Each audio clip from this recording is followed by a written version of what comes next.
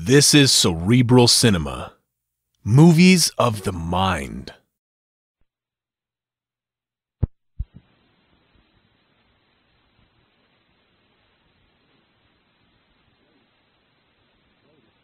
Writing radio scripts for a weekly series wasn't easy.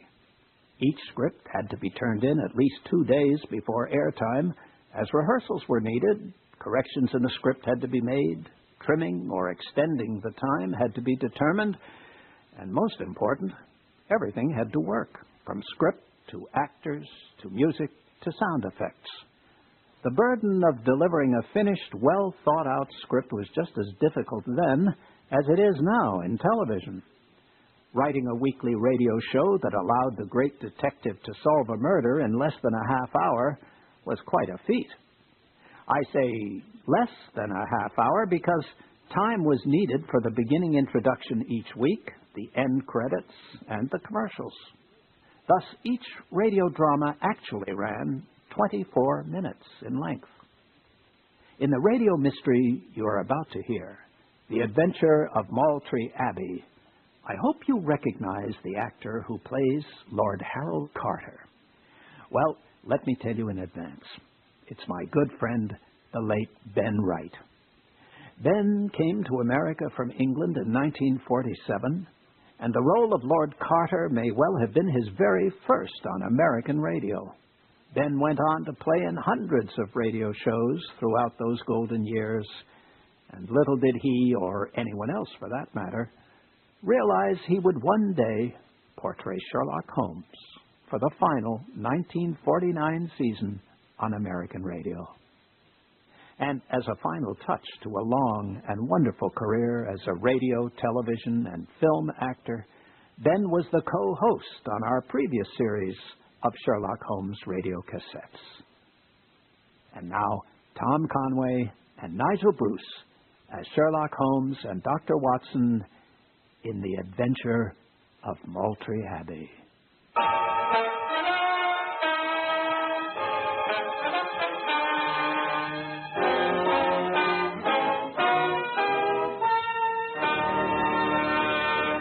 Kreml Hair Tonic and Kreml Shampoo present the new adventures of Sherlock Holmes, starring Nigel Bruce as Dr. Watson and Tom Conway as Sherlock Holmes.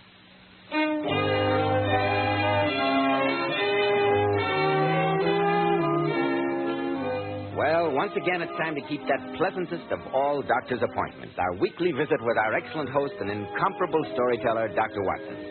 Good evening, Dr. Watson. There you are, Mr. Bell. Just in time to join me in a glass of port. The decanter's there on the sideboard. Help yourself and then settle down. Fine, Dr. Watson. I suppose you're all ready with tonight's new Sherlock Holmes story, The Adventure of Maltree Abbey, isn't it? Yes, my boy, and in many ways I'm inclined to think it was one of the most singular adventures that Sherlock Holmes and I ever had. But before I begin the weird adventure of Maltree Abbey, haven't you got a word for our listeners? Yes, Dr. Watson, I have. Men, neat-looking, well-groomed hair does so much to give a man that air of success, to say nothing of adding to his good looks. And I'm sure you'll be interested in hearing about this modern trend in hair grooming, which has become such a nationwide favorite. It's called Kreml Hair Tonic. This highly specialized hair tonic contains a combination of hair grooming ingredients which is found in no other hair tonic. Yes, that's exactly why Kreml gives a man's hair such a natural, well-groomed look and keeps it in place longer, keeps every hair in perfect order from morning till night. Yet Kreml never gives hair that cheap, greasy, patent leather look. Kreml keeps hair looking mighty handsome with a rich, healthy-looking luster. Yet it always feels and looks so clean on your hair and scalp. Men, if you aren't already using a hair tonic, try Kreml. If you're using some other hair dressing, change to Kreml. Then see if your hair doesn't look better than it ever did before. Better groomed, better looking when you use Kreml. Kreml, Kreml Hair Tonic. Now, Dr. Watson, how about the Venerable Bede and the Adventure of Maltree Abbey? Well, Mr. Bell, that story began in Baker Street on the December afternoon many, many years ago. It was shortly after tea, I remember, when Sherlock Holmes, who'd been pacing up and down our room, suddenly stopped at the window and looked intently out at the street below him. After a few moments, my curiosity overcame me, and I joined my old friend. Looking over his shoulder, I saw that on the pavement opposite there stood a young woman dressed in the height of Edwardian fashion. She wore a fur boa and a broad-brimmed hat, from under which she nervous, hesitating fashion at our windows, while her body oscillated backward and forward. Suddenly, with a plunge like the swimmer who leaves the bank, she hurried across the road, and we heard the clang of our front door bell. Took her a long enough time to make up her mind, didn't it, Holmes? Yes, Watson. I've seen those symptoms before in women. Oscillation on the pavement generally means an affaire du coeur. She would like advice, but is not sure whether the matter is not too delicate for communication. She looked a pretty little thing. Perhaps some scoundrels jilted her. Oh, no, Watson. In such a case, the usual symptom is a broken bell wire. Here, I think we may deduce the young lady is not so much angry as grieved or perplexed. Why not meet her at the head of the stairs, old chap? I know Mrs. Hudson's rheumatism is bothering her. Yes, of course I will. This way, young lady. It's all right, thank you, Mr. Hudson. I'm Dr. Watson. Won't you come along in? Thank you, Dr. Watson. This is my friend, Mr. Sherlock Holmes. How do you do? How do you do? I'm Sybil Carter, and I need your help, Mr. Holmes. Then please be seated, Miss Carter. I presume it is Miss, since I see no ring on your wedding finger. Yes, it's Miss. Though that awful man, Jonathan Devers, would like to make it Mrs. Oh, I can quite understand any man wanting... Quiet, Watson. Oh, sorry. Please tell me your problem, Miss Carter. Well, I can tell you in 2 words, gentlemen. Jonathan Devers wanted to marry me, and that was bad enough. But even to save the Maltree fortunes, I couldn't marry him. Now he wants Harold to leave the country and disappear. And when we think of the Abbey and the tenants, what can we do? I know that my brother's dead set against outside interference, but tonight is when we play the music. And if only you could be there. Oh, that's considerably more than 2 words, Miss Carter. I'm afraid I can't make head or tail of any of them. Nor can I. Supposing you begin again and talk more slowly. Oh, very well, Mr. Holmes. Perhaps it'll be better if I ask questions. You mention your brother's title. May I ask what that title is? My brother's Harold Carter, the 14th Earl of Maltree, and the poorest. Confidentially, we're in a dreadful way financially. Harold invested in Canadian copper last year. The market dropped recently, and we were nearly wiped out. That's when this awful Jonathan Devers came on the scene. And who is Jonathan Devers? Oh, he's a cousin of ours from South Africa. He's a dreadful bore, but extremely wealthy. And he wants to marry you, sir? Yes, but even for the sake of the Abbey and the Maltree fortunes, I couldn't do that. Now he's offered Harold £50,000 in cash if he'll go abroad and pretend to disappear. You see, Jonathan Devers is next of male kin in line for the inheritance. So Mr. Devers is trying to bribe your brother to disappear so that he may inherit the title and estates? Yes, Mr. Holmes. In this particular matter, I fail to see how I can help you. Oh, but you can, Mr. Holmes. You see, the first Earl of Maltree, he was created by Henry VIII, you know, left a family motto. It's inscribed in our private chapel at the Abbey. It says, "If the Maltrees be in need, seek the venerable Bede." Beadle, some fellow who works in the parish, isn't he? Bede, Watson, not Beadle. Oh, Bede. Yes, spelt B-E-D-E. Oh, Bede. The Venerable Bede, if I'm not mistaken, was an 8th century monk who is revered not only as a saint, but as the first great English historian. Yes, Mr. Holmes. We have a statue of him in the chapel. And then we have a family custom that... I know this may sound silly to you. Don't worry, Miss Carter. I'm aware that some of these old, crusted superstitions often conceal surprising truths. Pray continue. Well, it's been passed down in the family that if ever the Maltrees were in trouble, they should play a very peculiar piece of music which he composed. Piece of music? What an odd idea. Extremely interesting. And you're planning to play the music tonight, you say? Yes, Mr. Holmes. Heaven alone knows the Maltrees couldn't be in worse trouble than they are now. And I want you to be there. Only Harold doesn't. So I thought, if you bring your violin, I could pretend that you had just come to hear the music. An excellent idea, Miss Carter. As I remember, Maltree Abbey is in Gloucestershire. Yes, Mr. Holmes, at Chipping Martin. An express leaves Paddington at 5:30. Perhaps we could travel together? Certainly. So it seems like a wild goose chase, Holmes. An 8th century monk and strange music. Sounds like a lot of mumbo-jumbo to me. Where's your chivalry, Watson? In any case, shall you recall the singular affair of the Musgrave ritual? There's no telling what these old family customs may portend. So be a good fellow and pack your bag. There's no time to be lost.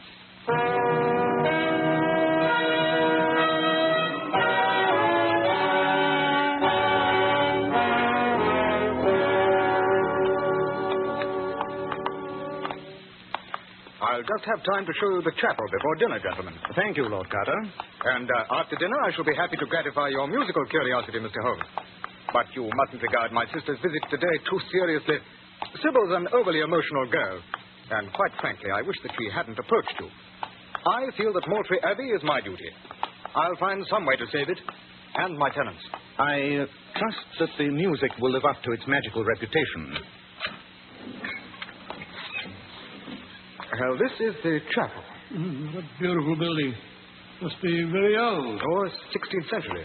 The Abbey house was built nearly 100 years later. Hold your lantern a little higher, Dr. Watson. That's it. Now, I want to show you a prized possession. There you are. Magnificent. Quite magnificent. This, I presume, is the statue of the Venerable Bede that your sister spoke of. Yes. It's an excellent specimen of 16th century wood carving. Note particularly the delicate work on the beads of the rosary. Odd. Very odd indeed. What's odd, Holmes? The fact that the... How many times do I have to tell you to keep away from me, you filthy scum? Don't you take your whip to me, sir. I'm not doing nothing. What on the devil's going on out there? Come on. Confound your difference. Take that. Oh, don't you lay your whip on me. Jonathan, what's the matter? Harold, I demand that you discharge this groom of yours. You can't whip me, Mr. Devers. I'll have your blood for this, I will. Well, what's he done, Jonathan? He's been following me. Twice today I bumped into him in the grounds. Not half an hour ago, I was taking a walk by the bottomless tarn, and I found him skulking behind me. Now I bump into him sneaking after me here. I say you must discharge him, Harold. He was only hired today. I suppose you're right. Wilson, you may collect a week's wages and leave in the morning. I wasn't doing no harm. Just trying to deliver a telegram. That's why I came here. It's one of you gents, Mr. Sherlock Holmes. I am he. Then this telegram come for you. I was only trying to find you when this son of a South African slave driver comes in. Oh, I'll have your blood. You see if I don't. That's enough, Wilson. Now, clear out. I'm sorry, Jonathan. Oh, by the way, this is Mr. Sherlock Holmes and Dr. Watson. Mr. Jonathan Devers. How do you do? How do you do, Mr. Devers? Yes. Sybil told me that you were having distinguished company at your musical soiree tonight. How are you, gentlemen? Excuse me. We'll see you at dinner, no doubt. Say, Bully, that poor devil of a groom was half his size. Mr. Devers mentioned that he was walking by the bottomless tarn half an hour ago. What, may I ask, is the bottomless tarn? Oh, it's a lake on the estate. It's just behind the gamekeeper's cottage. There's a legend that it's fathomless. All I know is that some years ago a prize heifer of mine was seen to fall in and drown. We dragged the lake, but no grappling hooks we could obtain touched the bottom. Interesting. Holmes, the telegram that fellow brought you. Oh, yes, the telegram. Give me the lantern, Watson. Thanks. An extremely illuminating message. Read it for yourself, Lord Carter. Why, it says nothing but my cousin's name, Jonathan Devers. And yet the message is quite eloquent. It is in answer to a query I made before leaving London. Who forced that market drop in Canadian copper which wiped out the Maltree fortunes? You mean that Jonathan deliberately smashed me, Holmes? It would seem obvious. Yes, it's perfectly clear the Devers covets the title and stop at nothing to get it.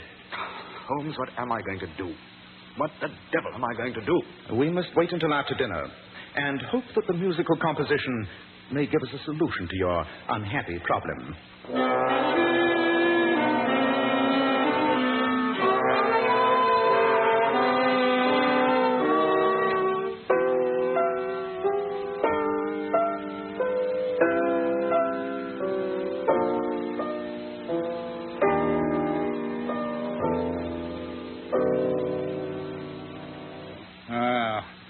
Now that Sybil's played that rather dull piece of discordancy, I hope you're all satisfied.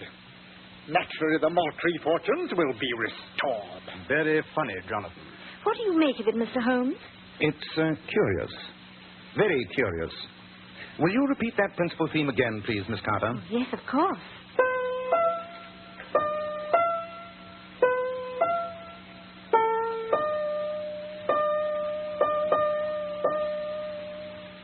Thank you, Miss Carter.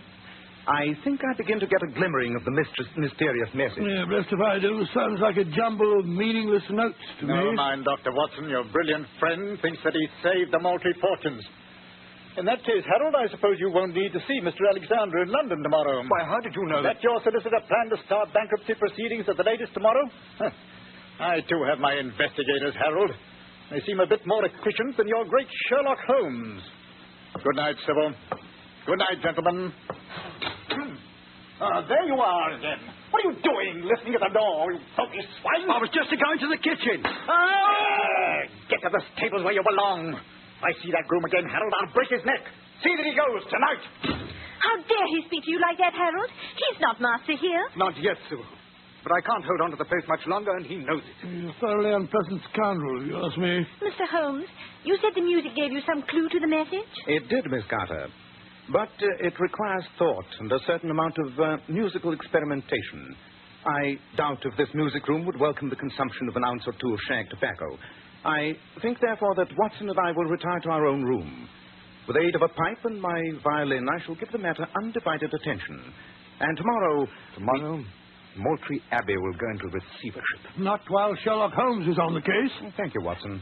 A man of my peculiar modesty needs your constant reassurance.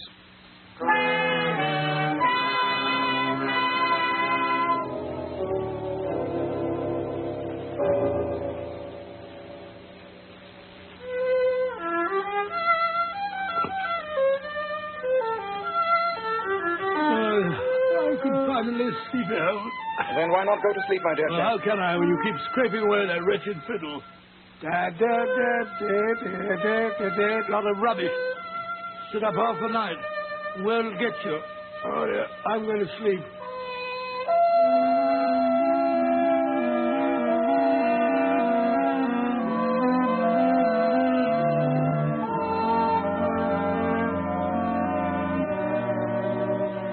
When the Maltrees are in need, seek the venerable bee.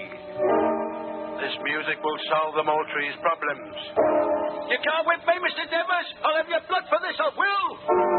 Too bad that your solicitor is starting bankruptcy proceedings tomorrow. You must help us. You must.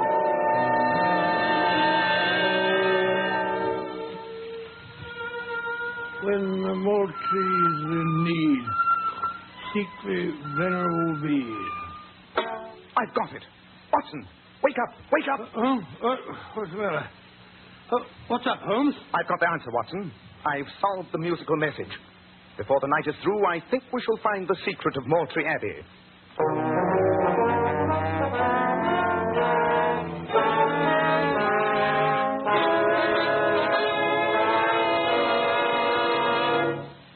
In just a moment, we'll rejoin Sherlock Holmes and discover just what that secret is. Leading hair specialists in this country constantly advise us to take better care of the hair we've got. And men, don't forget that if you want your hair handsome and healthy looking, one of the first requirements is a hygienic scalp. And why settle for just any hairdressing when you can enjoy the extra advantages of Kreml Hair Tonic? Kreml is a highly specialized hair tonic which gives you your money's worth. It contains a unique combination of hair grooming ingredients which is found in no other hair preparation. It keeps hair attractively groomed at all times, looking so neat and orderly. But Kreml does lots more than keep hair looking handsome. A Kreml massage stimulates circulation right in the surface of your scalp and leaves your scalp feeling so alive and invigorated. At the same time, Kreml removes dandruff flakes. And it's excellent to lubricate a dry scalp. And if your hair is so dry that it breaks off and falls when you comb it, Kreml actually helps condition the hair in that it makes it feel softer and more pliable. So men, take better care of the hair you've got. Buy a bottle of Kreml at any drug counter. Ask for an application at your barber shop. Use Kreml daily for better groomed hair, for a more hygienic scalp. Kreml, Kreml Hair Tonic. Well, Dr. Watson, I'm just as confused as I'm sure you must have been when Sherlock Holmes awakened you. What was the musical message? Supposing I tell you the story in its actual sequence, Mr. Bell. I quickly dressed, and in the moonlight, Holmes and I stealthily crept down the corridor to Lord Carter's room. A few moments later, the three of us, carrying lanterns, started down the staircase leading to the main hall. Holmes, as you went into Lord Carter's room, I'm sure, absolutely certain that I saw another door down the corridor half open and then closed. Which door was it? The last one on the right. Well, that's Jonathan Dever's room. Well, I suppose he knows what we're up to, which I must confess is more than I do. Well, if I'm right, not even Devers can stop us now. You're being confoundedly mysterious, Holmes. Will you tell me why we're heading for the chapel at 2 in the morning? In a few moments, I shall make the reason extremely clear to you, I hope. Yeah. Here's the door.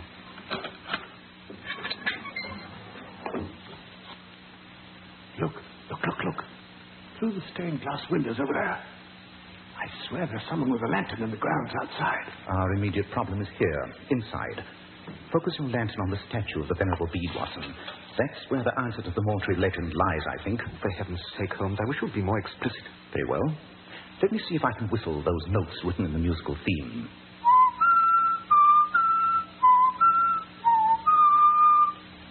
The notes are B, E, D, E, B, E, A, D.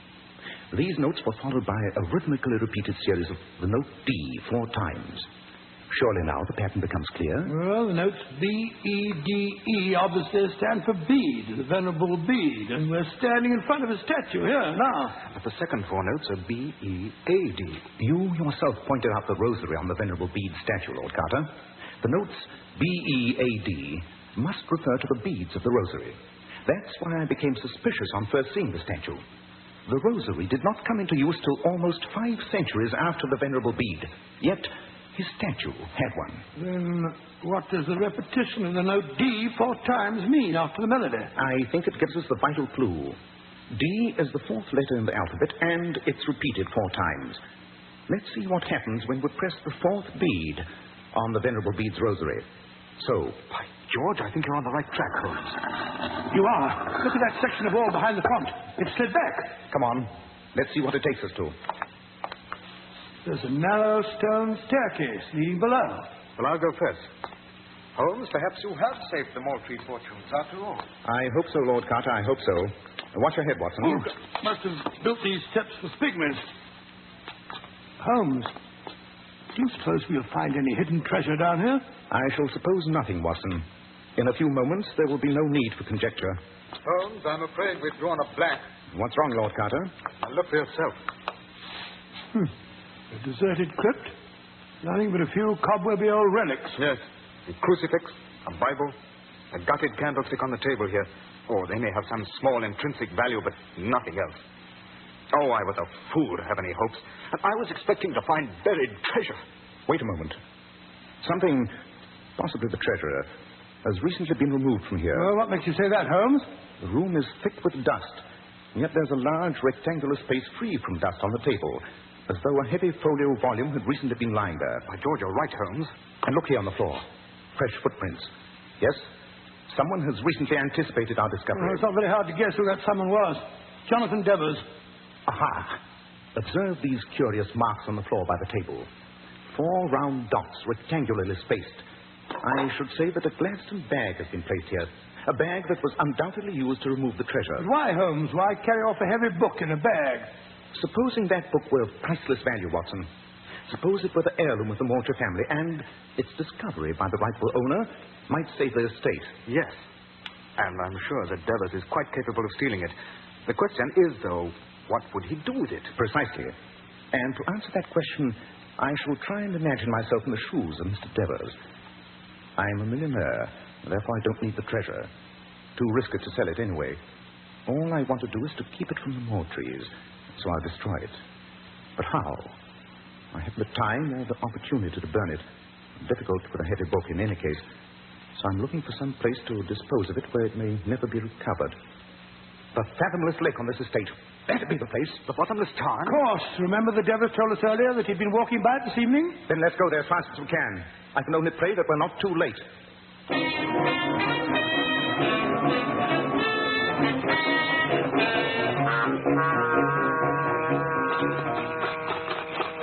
Look. There, in the moonlight. It's Jonathan Devers. He's running towards the edge of the lake. Yes, and he's carrying a Gladstone bag. Which means that we can run faster than he can. You have your revolver, Watson? Yes, I have. Don't hesitate to use it. This devil's work must be stopped. Come on, faster. Oh, we'll never catch him. He's at the edge of the tunnel. Drop that bag, Mr. Devers. You're too late, my friend. Drop it or I'll shoot. I'll drop it in the bottomless tarn. There. Goodbye to the treasure, please. You devil! You've ruined me. I'll have the law on you for this. You're a common thief. I don't know how you'll prove it, Harold. It was my own Gladstone bag, and I dropped it in the tarn. You don't even know what was inside it. But here comes the man who can tell us. Lord, it's Wilson, the groom fellow you discharged, Lord Carter. What are you doing here, Wilson? What's that book you're carrying? I've just done what Mr. Sherlock Holmes told me to, sir. I was following Mr. Devers. When he put down the bag and went off to get his coat before coming out here, I thought there might be something valuable in it. I took out this book, and I filled the bag with a few rocks. Wilson, No, you won't, Devers. Or you'll end up in the tarn where you belong. Let me see the book, Wilson. Here you are, Governor. Thank you. Hold the lantern a little higher, Watson. That's it. Aha. These faded pages are written in monkish Latin of the 8th century, and the hand is of the same period. Unless all my researches on the datings of documents are valueless, these they must be, the original manuscripts of the Venerable Bede himself. Good Lord, then they're absolutely priceless. And that means that the Maltrees are saved. And you, Mr. Devers, will have the privilege of inspecting the interior of an English prison. what charge could you make? Common theft, burglary. The proof would depend on the word of that filthy groom there. And who's going to believe the oath of a servant with a grudge over the word of a South African millionaire? I think it's high time that this filthy groom disclosed his true identity. All right, Mr. Holmes. The gentleman, I'm Inspector Athelney Jones of Scotland Yard. And a great credit to the force you've been, my dear Jones. Yes, indeed, you certainly have. Your impersonation of a country groom was masterly, quite masterly. And now, let's return to the house, shall we? It's nearly 3 in the morning, and I think we've had enough excitement for one night.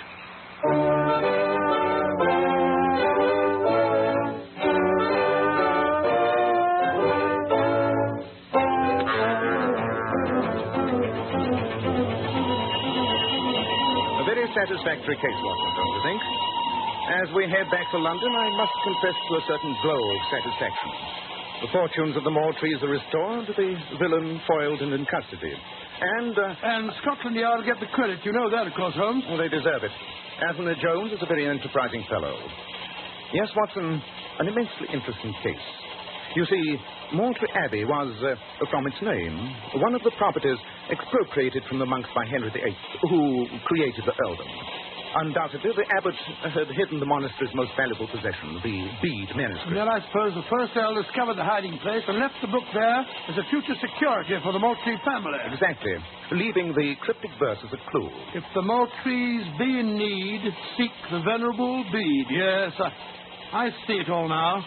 You know, Holmes, to me the whole case was worth it when I saw that girl's face light up as we told her the good news. I fear that I'm less impressionable, old chap.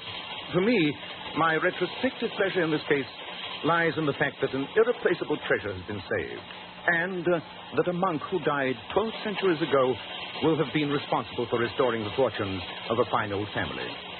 Yes, Watson, I think that in many ways you might refer to this as arm of successful case.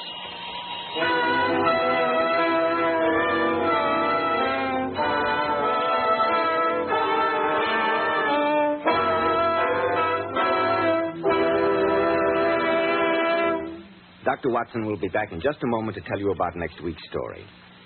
Ladies, you've heard it said that a woman's hair is her crowning glory. And how true this is.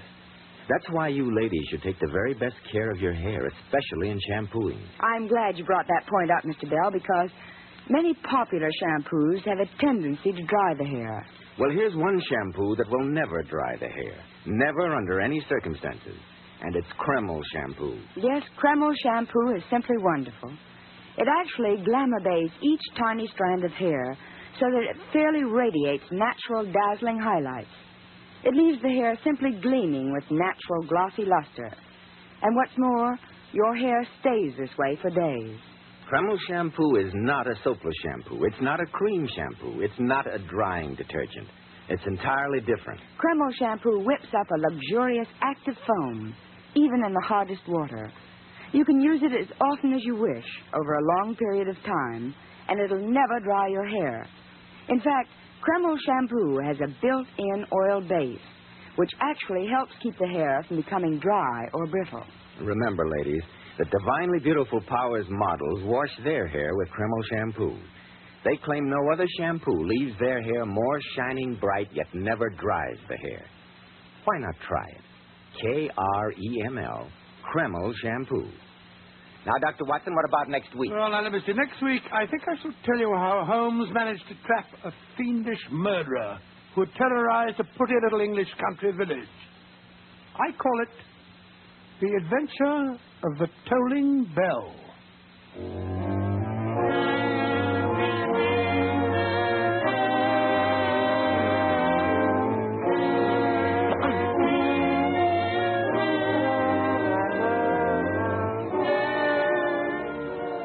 Tonight's new Sherlock Holmes adventure was suggested by an incident in Sir Arthur Conan Doyle's story, A Case of Identity. Nigel Bruce appeared by permission of California Pictures. Tom Conway through the courtesy of Eagle Lion Pictures. The Sherlock Holmes series is produced by Tom McKnight, with original music composed and conducted by Alex Steinert. This is Joseph Bell speaking for Kreml Hair Tonic and Kreml Shampoo, and inviting you to be with us next week at the same time when Dr. Watson will tell us about the adventure of the tolling bell.